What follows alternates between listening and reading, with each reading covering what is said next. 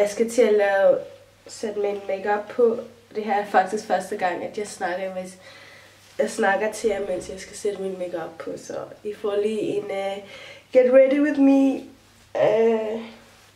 chit-chat, eller hvad det er, det hedder. Nu kan jeg forklare jer lidt, hvorfor jeg bruger de ting, jeg bruger. Jeg har allerede startet ud med mit ansigt. Mit ansigt er vasket og rent. Så har jeg sat min olivenolie på. Olivenolie er rigtig god mod huden og kroppen generelt. Den får ens hud til at få den her naturlige glød, hvilken er rigtig dejlig. Den får også ens hud til at være sådan sundere ud. Så derfor bruger jeg olivenolie i stedet for alle de andre, produkter. Se der, min computer er ved at slukke. Jeg købte den her lip balm, eller hvad man kan kalde det, fra Uganda. Og den indeholder sådan shea butter i, som er rigtig god mod læberne. Den gør sådan, at ens læber bare bliver ved med at være fugtig i rigtig lang tid. Men jeg elsker, især fordi om vinteren mine læber bliver så tørre. Det er virkelig sådan, det kan blive så tørre, at det går ondt.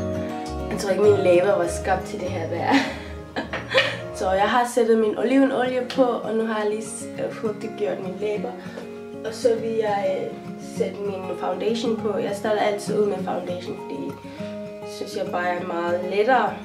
Jeg har den her Bobbi Brown Stick Foundation, som I har set rigtig meget i min Gør dig klar med mig videoer.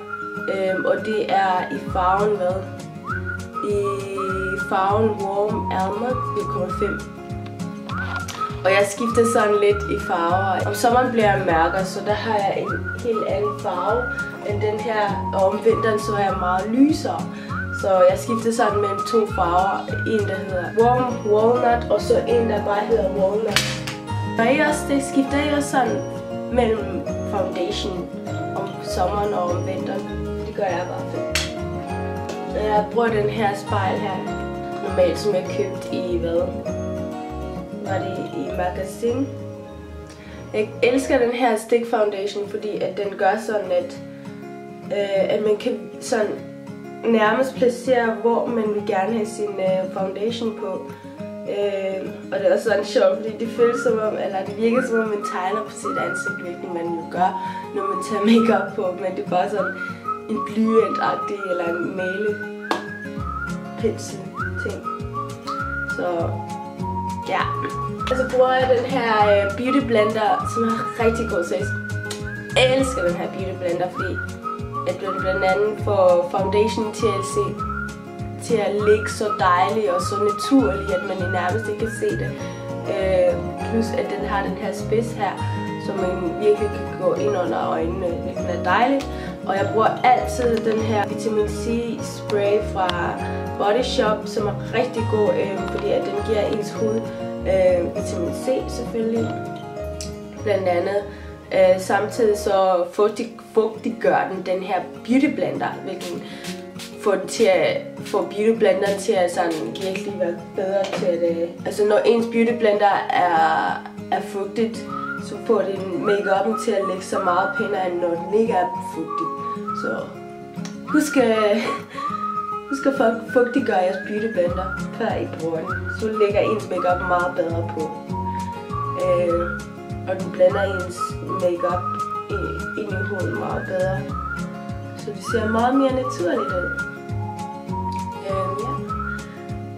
For det meste, så om weekend, så går jeg ikke med make-up faktisk.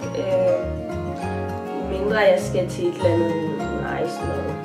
Men normalt faktisk, så går jeg kun med make-up sådan i hverdagen, hvis jeg skal i skole og sådan noget. Og hvis jeg orker at have make-up på. En lille sjov fact om mig er, at jeg har faktisk ikke altid gået med make-up. Jeg begyndte at gå med make-up, da jeg gik efter 3.G faktisk. Efter min gymnasietid, så begyndte jeg at gå med make-up. Ellers så har jeg altid gået uden make-up.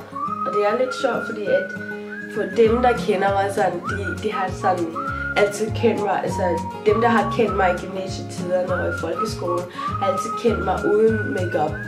Så det må være lidt sjovt for dem sådan at se mig med make-up sådan eller se, at jeg har begyndt at gå med makeup. Og grunden til, at jeg har begyndt at gå med makeup, fordi at jeg var ikke så interesseret i det dengang i folkeskolen og i gymnasiet. Selvom alle mine veninder gik med makeup og sådan, så var jeg ikke sådan så interesseret i det. Jeg tænkte bare, at okay, det er måske noget, de synes er sjovt at gå med. Men ja, jeg tænkte bare, at det gad jeg ikke. Det var ikke noget, jeg interesserede mig for.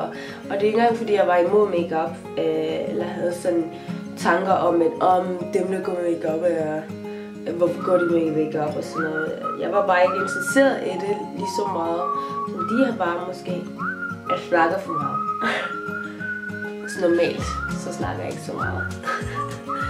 Nej, men ja, så da efter gymnasiet, så begyndte jeg at gå med makeup, fordi jeg synes, det var interessant. Jeg startede ud med at gå med eyeliner. Nej, det hedder det. Jo, jeg begyndte faktisk med at gå med eyeliner først i starten. Og derefter så lavede jeg min øjenbryn. Og derefter så begyndte jeg at kigge på nogle foundations. Så det gik sådan stille og roligt. Det var ikke sådan, at fra den ene dag til den anden, så pludselig så havde jeg alle mulige make-up-produkter. Og jeg tænkte bare, yes, nu skal jeg bare gå i gang. Sådan var det ikke. Jeg elsker den her øjenskygge fra One. Jeg ved ikke engang, hvor jeg købte den henne.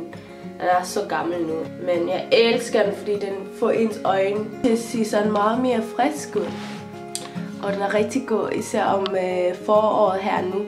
Men jeg elsker virkelig sådan at lege med min makeup nogle gange. Fordi det er sjovt at prøve sådan nogle forskellige ting. For mig så er makeup sådan en hobby. Altså ligesom der er nogle mennesker, der elsker at male, og det elsker at lege med farver og sådan noget, så ser jeg makeup som det samme som dem, der elsker. Altså som det samme som det at elske at male, fordi at det er sjovt. Det er sjovt at male, og det er bare forskellen er bare, at man maler på hendes eget ansigt eller hud. Jeg har været syg sådan i 3 uger i træk, så det første jeg er sådan jeg kommer sådan lidt over det. Nu skal jeg lave min øjenbryn. Det er altid sjovt sådan, når man laver ens øjenbryn, så er det sådan, man tager en chance. Nogle gange går det godt, andre gange så går det bare dårligt, og man ser bare sådan lidt underligt ud. Jeg kan godt lide de dage, hvor det bare går rigtig godt med min øjenbryn. Jeg elsker, at jeg bruger den her fra Body Shop, som I altid ser i mine videoer. Fordi den er simpelthen så god, især med den her pensel her. Den er virkelig god til at lave øjenbryn, og det er lige min farve. Fordi det er en mørkbrun farve. Den gør det sådan. Den gør det mere naturligt, end hvis jeg brugte sådan en sort farve på min øjenbryn. Fordi så er det ikke så groft og tydeligt. Det ser meget mere naturligt ud. Nu kan I se, nu kan I bare se forskellen mellem, når jeg har tegnet min øjenbryn op, og når jeg ikke har. Det ser sjovt ud. Men så hvis jeg skulle vælge sådan en ting, som jeg måtte have på i min make-up rutine, som jeg kun må have på resten af mit liv, så vil jeg 100% tage den her. Jeg vil 100% tegne min øjenbryn op, og så bare lade alt andet være som det er. Altså uden at have make-up på. For jeg synes, det gør en kæmpe stor forskel, når man laver sin øjenbryn. Eller når man har tegnet sin øjenbryn op, så ser man bare helt anderledes ud, end når man ikke har. Det er lidt sjovt. Så skal jeg bare have noget mascara. Og her for tiden, så bruger jeg den her Rimmel Kate fra Rimmel London.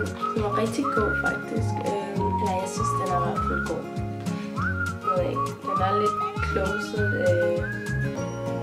At børsten er simpelthen så stor, men den er rigtig god til at holde længe, så jeg vil anbefale den for jer derude, som gerne vil have mascara, der bare holder.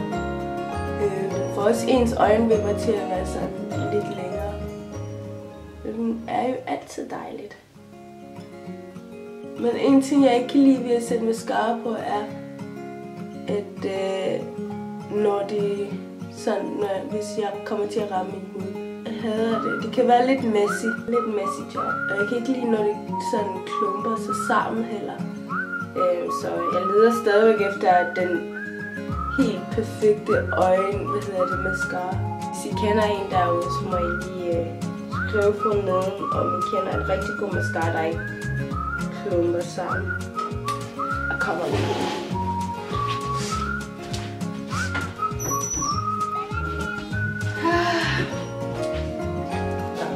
Jeg skal lige hente sådan en her. Så den her er rigtig god til, når man får noget mascara under øjnene, så kan man lige få den væk sådan her. Jeg kan virkelig godt lide det her look, fordi det ser så naturligt ud. Synes jeg i hvert fald. Jeg synes, det ser naturligt ud. Og så bruger jeg den her blush her fra Bobbi Brown også, fordi at Bobbi Brown er min yndlings. Bare for at have sådan lidt mere frisk farve. Og lidt friskhed på ens ansigt. Prøver altid sådan at smile. Eller lave kyssemund, når jeg skal sætte det på. Jeg skal ikke sætte for meget på, det ligner sådan en dukke. Sådan.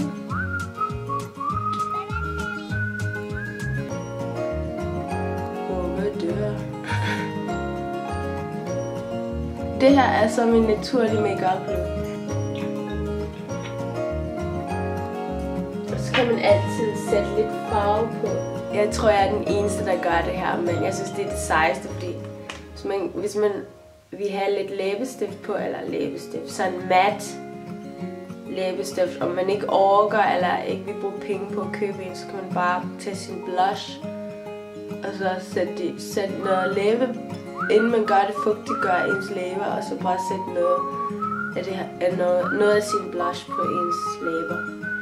Altså det er så flot, og det er en virkelig flot farve. Jeg kan ikke snakke. Jeg synes, det er en virkelig flot farve. Det kan godt være, jeg kommer til at lede efter den i, når jeg bliver træt af det her. Så kan jeg jo bare købe en farve, der minder om det her. Men jeg synes, det er grund til at lide det her, fordi det er mat, og det er en sød, lyserød farve, der matcher mig. Hvis I kender til en læbestift, som er præcis som den her farve her, så må I meget gerne skrive forneden, hvor I har købt den hen, og hvor jeg kan finde den. Og det er så flot. Nogen kan tænke, hvad laver du? Sætter du din blush på dine læber, og er du underlig? Men altså, så længe det virker, og så længe det ser godt ud, og det ikke skader noget, hvorfor ikke? Hvorfor skulle man så ikke gøre det? Og sådan her ser det ud. Jeg elsker det her. Seriøst, det er bare den perfekte farve. Så. Nu er min kamera ved at dø. Så. Sådan her ser min hænder altid ud, når jeg er færdig med at sætte makeup på. Helt beskidte. Nu skal jeg bare sætte mit hår op på en eller anden måde, og så er jeg færdig. Og så skal vi afsted til den blå planet. Så ja, jeg laver lige mit hår.